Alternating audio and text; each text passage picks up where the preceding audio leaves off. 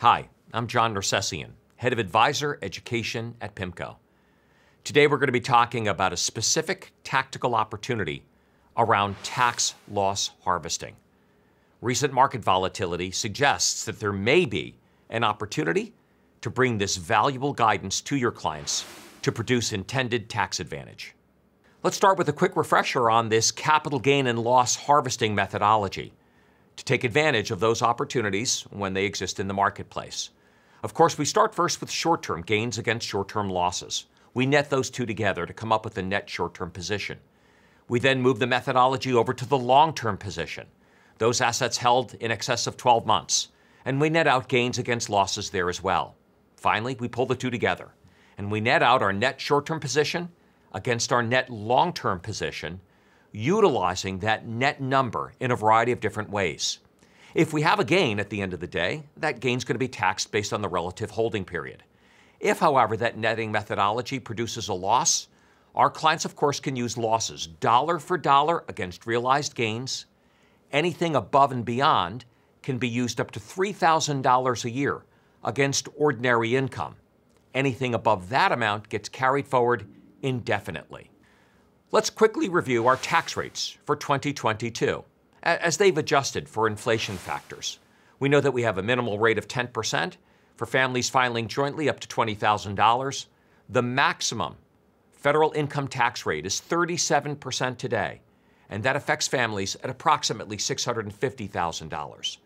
We do want to remind everybody, of course, about the more favorable long-term capital gain rate structure that exists in the federal code today. We have a 0% rate up to $83,000, a 15% rate up to $517,000, and then the maximum long-term capital gain rate remains very favorable at 20% for income above $517,000. Now, of course, we do need to factor in the two Obamacare taxes, 0.9% against earned income, 3.8% against passive forms of income, including investment-related activity. Both of these affect families at $250,000 and above.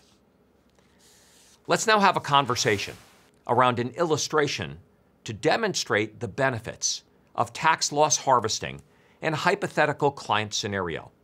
Here are our assumptions. Our family files jointly with an annual income of $800,000. This family has received short-term capital gain distributions during the year of $20,000.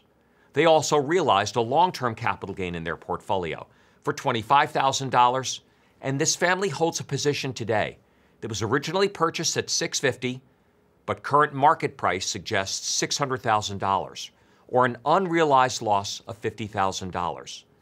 A potential tax loss scenario might be the investor sells the original position for $600,000, reinvests those proceeds into a similar security, but not identical, maintaining their exposure in the intended asset class, but booking a $50,000 loss for tax benefits. What are the resulting implications? Let's go through them. Number one, the client offsets their $20,000 short-term capital gain, which produces a tax benefit of $8,000. They also offset their $25,000 realized long-term capital gain, saving another $6,000. They used $3,000 against ordinary income, producing an incremental benefit of just over $1,000, and the client retains a loss carryforward of $2,000 to use in future years. Now, while the immediate tax benefits of a tax loss harvesting scenario might be obvious, there are some additional benefits that may be less obvious. Those include the opportunity to reduce bracket creep, where a gain might force our client into a higher marginal bracket. Clients who might be subject to the AMT, that exemption amount, of course, is subject to a phase-out for higher income individuals. How about closely held business owners who might take advantage of the QBI or 199A deduction, which of course is available based on their AGI limits. And then finally, social benefits, including the taxation of Social Security and the Medicare premiums paid, are all determined based on our client's adjusted gross income. Tax loss harvesting provides the benefit of an immediate tax reduction, but ancillary benefits in lowering our client's adjusted gross income. Now, in this process of realizing losses for tax benefits, we have to be aware of or conscious of the wash loss sale rule. You know how it works.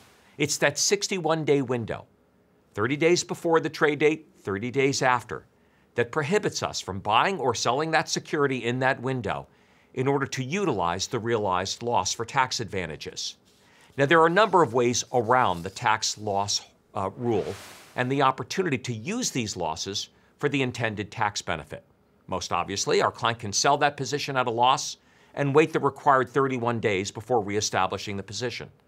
The client might sell one security and buy something similar but not identical.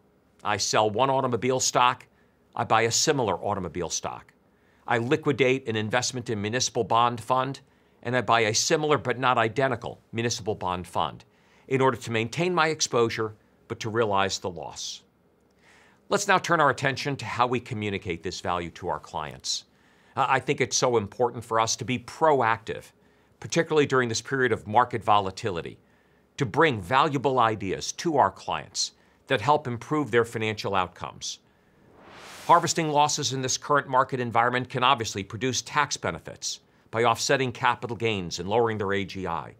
It can be executed as part of a portfolio rebalancing methodology to align our clients' portfolio exposures to their intended policy. It can help clients overcome this concept of loss aversion, that status of inactivity, where clients are reluctant to make effective or useful changes in their portfolio strategies. But maybe there's an additional benefit from the advisor's perspective as well. It demonstrates empathy. It demonstrates forward thinking. It demonstrates our ability to go beyond just stay the course and to bring valuable, actionable ideas to our clients that provide associated benefits. I hope this conversation around tax loss harvesting has been beneficial. If you'd like to learn more about that or any of the other concepts that we've discussed today, please feel free to visit our website or, of course, to contact your local PIMCO account manager.